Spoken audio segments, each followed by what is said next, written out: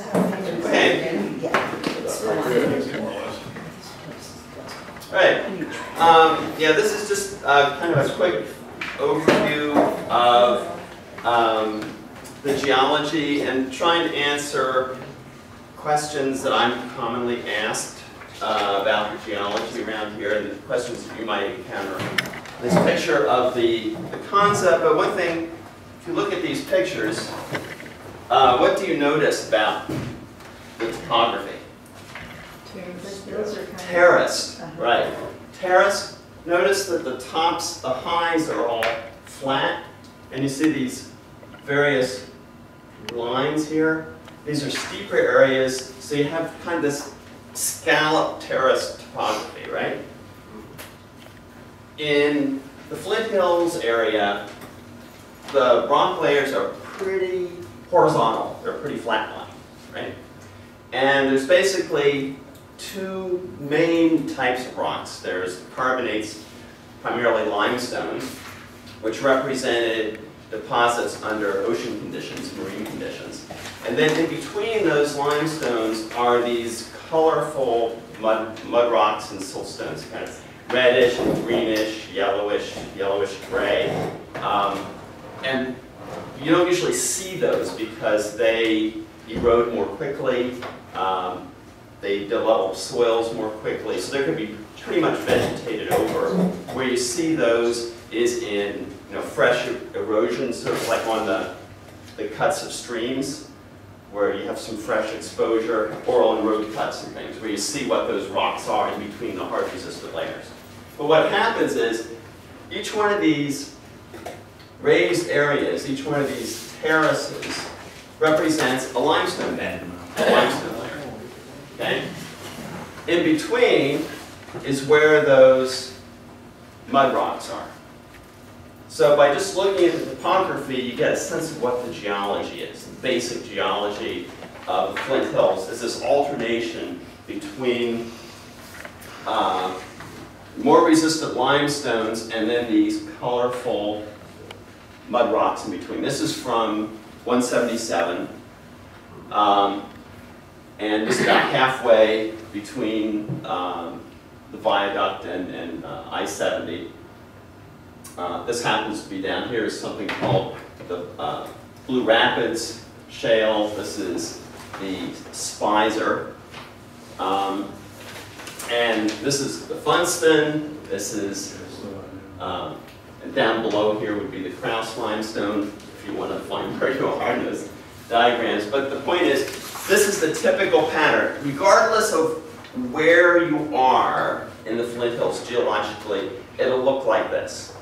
It's this repetitive, it's a very, very repetitive pattern.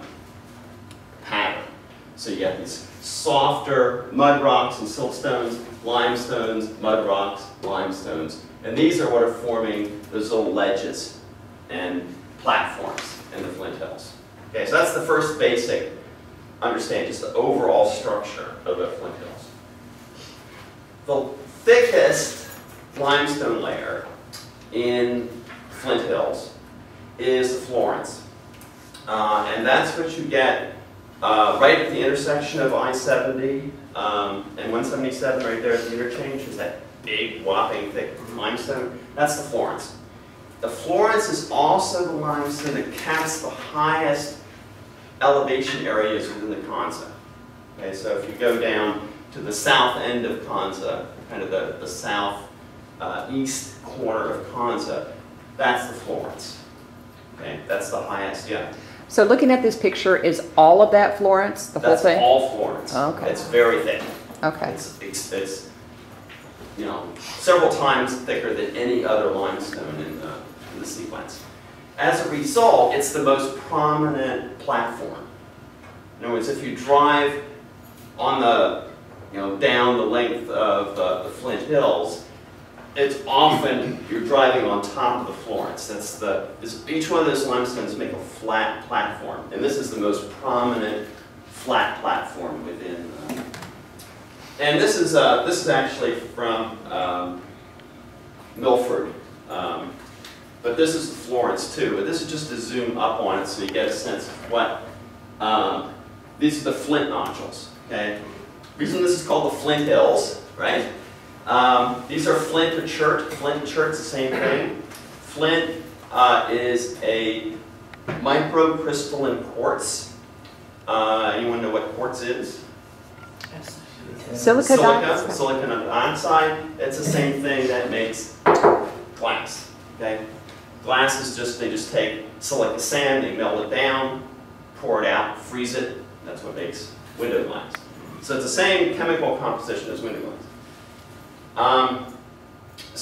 A couple things about flint. First, it has all kinds of different names.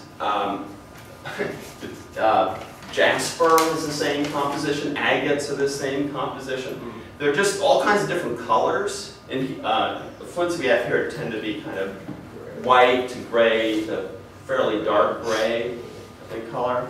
But the colors are from impurities, mineral impurities, and you get all kinds of colors. But it's silicon dioxide. Silica is, one, very resistant to chemical weathering, so it doesn't break down, and it's hard. Okay?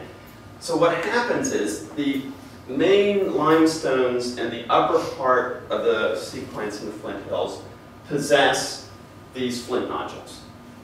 Florence is the most flint-rich unit. And what happens is the limestone itself, calcium carbonate, will dissolve over time, even in an arid climate. It will slowly weather, more slowly than the mudstones, but it weathers. This doesn't. So what happens is the limestone slowly dissolves, slowly weathers over time. What gets left behind? Flint. So it just accumulates. And so there are places where you just almost have a flint rubble on the surface because the limestone's been dissolved away and you just have all this flint rubble left behind. Okay? And also this is obviously was used to some extent by Native Americans. Again, it's hard when you break it. It breaks like glass, but when it breaks with really sharp edges, meaning you'll cut yourself on it. And it's very hard, so it's very good for tool making and other uses.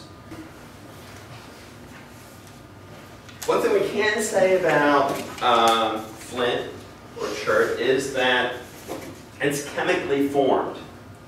In other words, the limestone was there first. So at first this was all limestone. It's a chemical process that occurs within the rock to replace the calcium carbonate or the limestone by the silica. Okay? So under certain chemical conditions within the rock, these essentially grow within the rock. And there are places where, again, there's some of these